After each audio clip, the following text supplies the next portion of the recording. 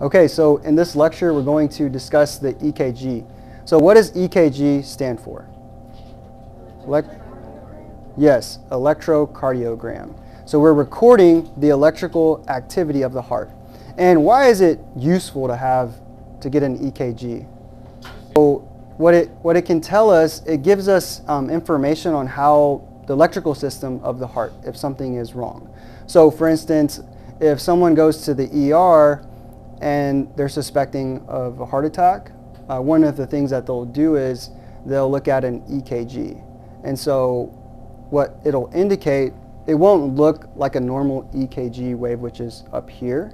There will be some abnormalities. Okay, one of the examples, it's called a STEMI, so ST elevation myocardial infarction. So just from here to here, S in the T segment, it's elevated. So that's just one example of, a diagnostic to determine, right, okay, something is wrong. Okay, all right, so now we have a good general understanding of the EKG.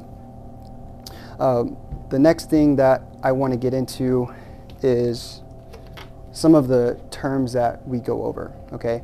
So when we say depolarization, what does that mean? Yes, the cell membrane is becoming more positive. Compared to repolarization, it's becoming more negative. And what does that due to? Why does depolarization occur? How does it become more positive? Yeah, action potential. So for instance, sodium will rush into the cell, and then that's it rising, and then it'll go down whenever the sodium channel closes and potassium leaves the cell, okay?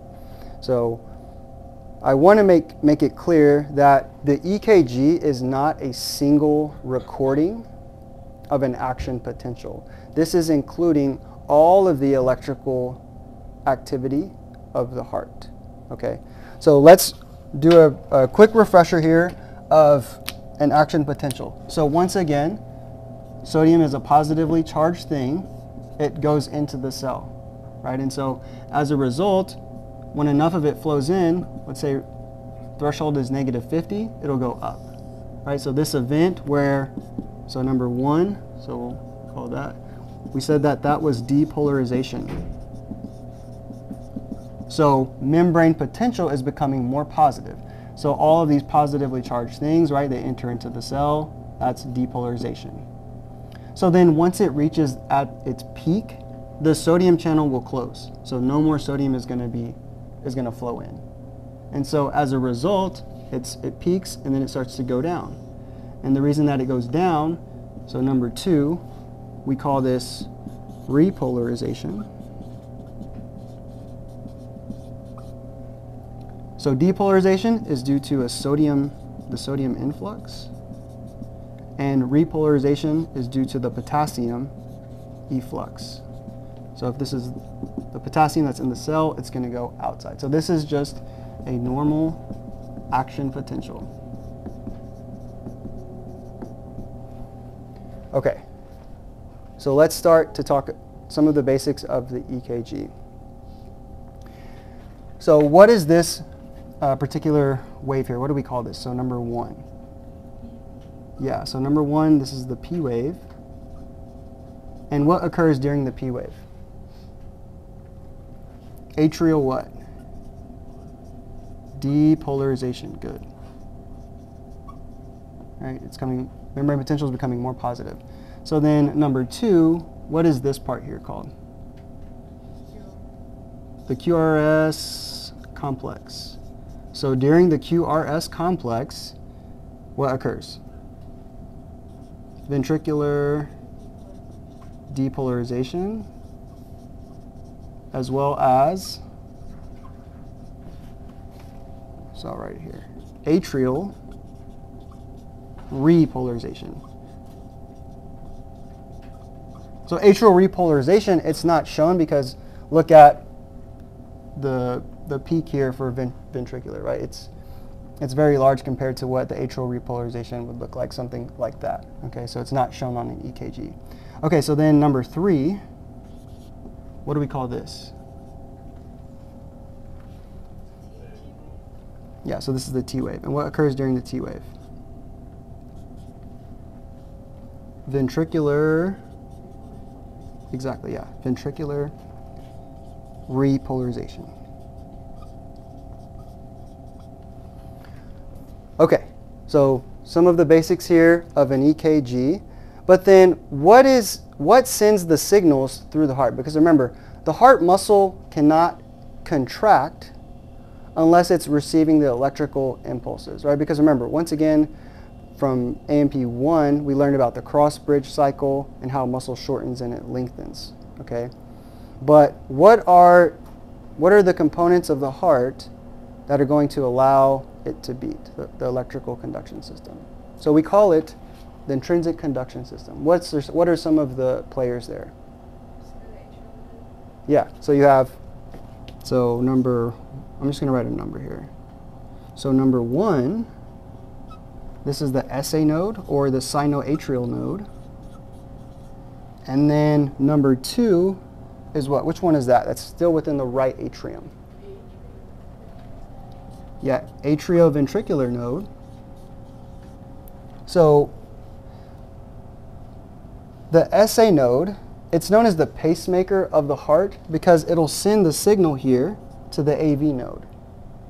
And then there's also something that's known as the internodal pathway that will send it to the left atrium. Because remember, the right and the left atrium, both of them have to contract in order to get it into the ventricles. But the muscle is not going to contract until after the signal.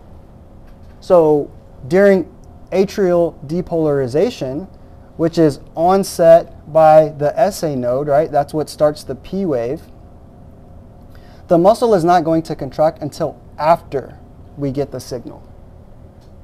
Okay, so SA node sends the signal to the AV node, and then what's number 3, which is here at the top? As part of it's within the interventricular septum. What do we call this?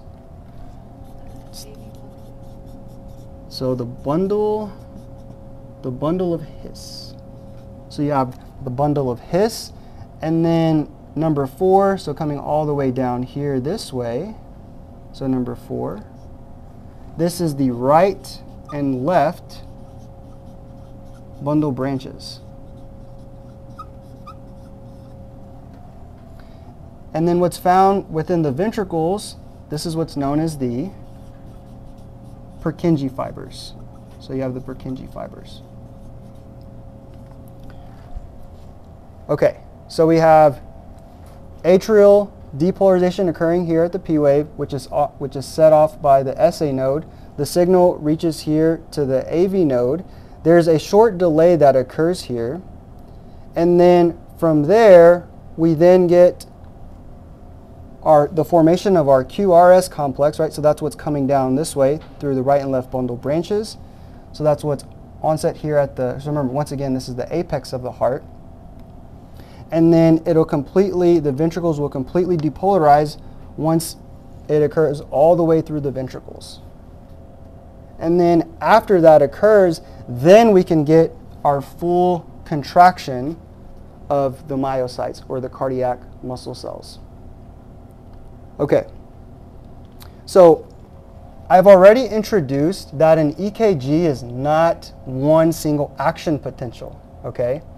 So there are 2 main types of cells that are found within the heart, okay?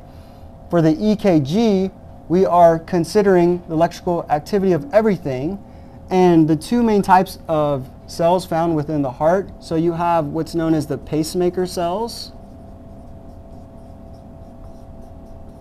as well as the bulk of the heart, which is the myocytes themselves, the muscle cells.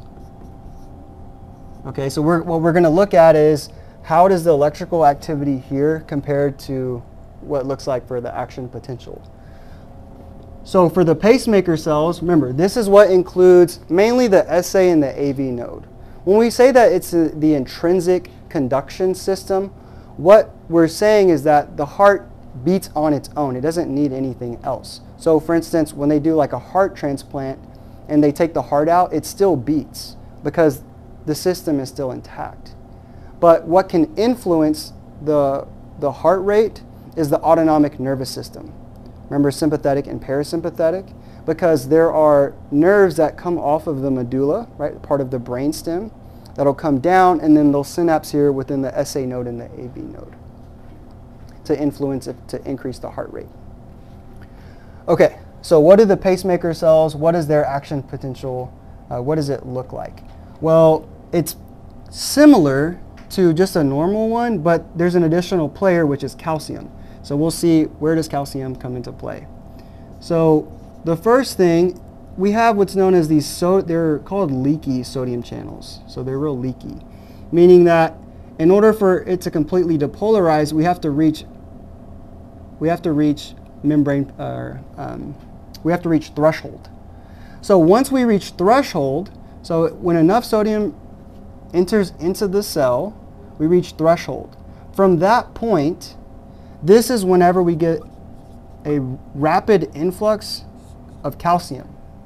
So the rapid influx of calcium results in this spike. So that's still depolarization. But then it'll peak, and then from there, we still get the efflux of potassium. So then it starts to go back down. So remember that this is continuously happening. We want to continue this signal. It's a little bit different compared to the muscles, right? Not all of the muscles are contracting per se, but the heart, it has to work all the time, whether you're sleeping, whether you're moving. This signal has to continue to happen. Okay, so this is for the pacemaker cells. Well then, what does the action potential for the myocytes look like? Well, for the myocytes, you still get an influx, you get a rapid influx of sodium. So it results in a sharp spike, right? But then at a certain point, it's going to start to plateau like this. And then it starts to go down. So why does it plateau? The reason that it plateaus is due to the influx of calcium here. And so the purpose of having this plateau is because the ventricles, they have to stay contracted in order to pump the blood out. And then once the calcium channel closes, no more calcium is let in, so it plateaus. And then from there, then we'll get the efflux of our potassium. So potassium efflux, I'll write that there. So potassium efflux. It's coming out. That's why it's repolarizing once again. Okay, so we've talked about the electrical activity of the heart. The next thing that I want to mention is one of the distinct features, so how we're able to distinguish between cardiac cells compared to just normal muscle cells, is a distinct feature known as the gap junctions, or the intercalated disc. So this specific feature of the heart, that's what I have drawn here in red. So the reason that the heart is able to have smooth, coordinated contractions is due to these gap junctions. Because as this is occurring where we have these action potentials, they're going to flow through these gap junctions. So think about, once again, this pathway where it's flowing this way, getting into the myocytes, and that's what's allowing these heart muscles to contract.